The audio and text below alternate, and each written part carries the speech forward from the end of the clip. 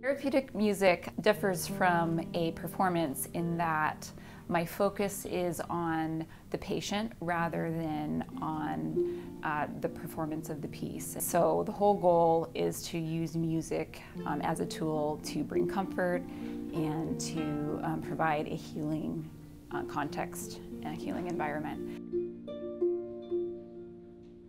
We all know that when we're stressed and upset or scared, we're in the fight or flight response. And so, our heart rate's elevated and our blood pressure can be elevated and all those things. And also our body isn't doing its best work of healing. Nobody really wants to be here.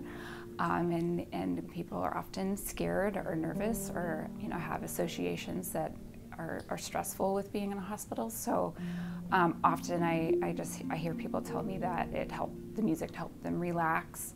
One of the most rewarding things that people have said to me is that the music made them feel, or the music felt like home. One person said, I've been in some significant pain, but somehow I feel like this is helping.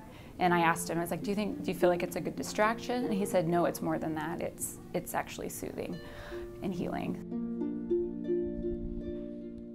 If in any way I've made their experience in the hospital a little bit better, if it's had a little bit a softer tone to it, if I've provided any kind of comfort, that is wonderful, and I feel blessed in return to get to do that.